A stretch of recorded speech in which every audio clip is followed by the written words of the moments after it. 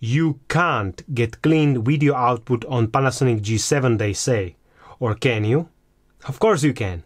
I will show you how. Let's start.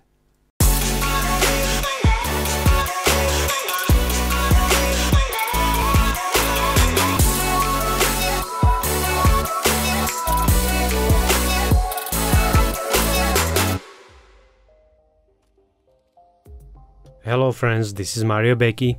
Today I will debunk the myth of not being able to get the clean video output on mirrorless camera Panasonic G7. No, you don't need to wait to make the menu disappear after a minute or so, as you may have seen in videos of other YouTubers. You can do it straight in the camera menu. So this is my Panasonic G7. Wonderful, tiny and affordable camera with amazing video features which you can't find in other cameras.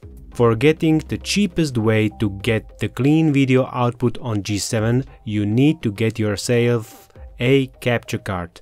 This one did cost €6 new on eBay with free shipping.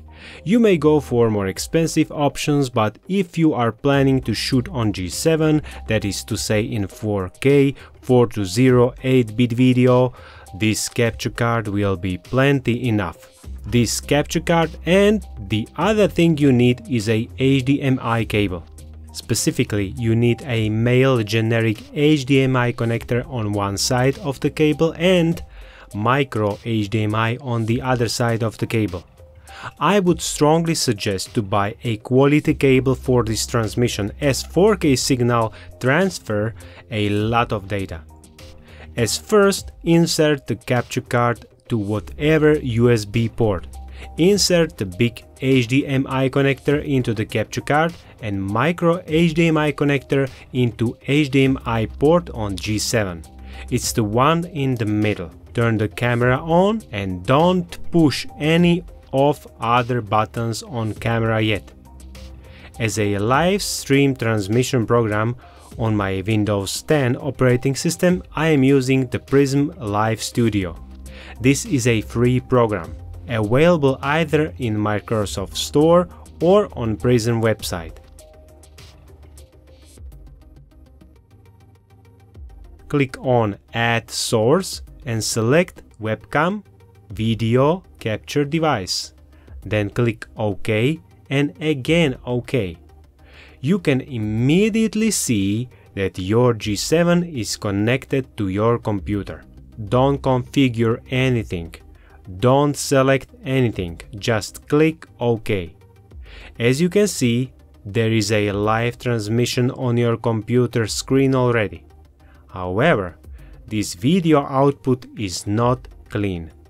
That is to say, it contains the information you see on your camera screen. If you are streaming live, you probably don't want that. Now, what you need to do is to select the manual movie mode dial and push the menu button on your G7. Go to Range menu option, page 3 out of 5 and choose TV connection. Make sure to have selected the video out that your country is using. What you are looking for is HDMI info display rec. As a default is set to on. If you want a clean video output on your live streaming, you need to set it to off. On your monitor or display, you can already notice that the recording info disappeared. Voila! You will keep your info in your camera display, but the video output will be clean. Maybe I should mention that I am residing in Europe. It means that I didn't test this on camera that might be modified for any other region in the world. You need to test it for yourself. In fact, I would love to get your response whether this worked for you or not. Tell me in the comments below this video.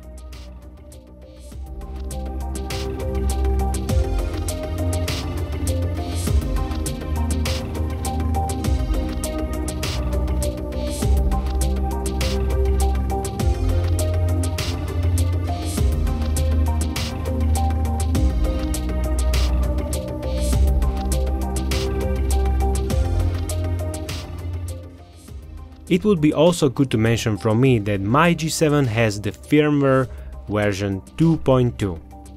I love this tiny camera. If you want to see a very long-term review of it, I am inviting you to subscribe to my channel, as this review will be published shortly after this video. Alongside, this will also tell you whether I am going to keep this camera or upgrade to something different or better perhaps in the near future. As you see, this tiny camera can still keep up with much modern cameras. When you consider that you can get it new for 250 euros or dollars, that's a real steal. Anyways, I hope that this video helps you. By the way, all the links except the PRISM Live Studio program, which is free, in the description of this video are affiliate links. So when you will use them, you will get things for a great price, and I will get a small reward, which is much appreciated from my side. As you see, there are myths, and not getting clean video output on Panasonic G7 is one of them. My name is mariobeky, thanks for watching and see you soon. Ciao!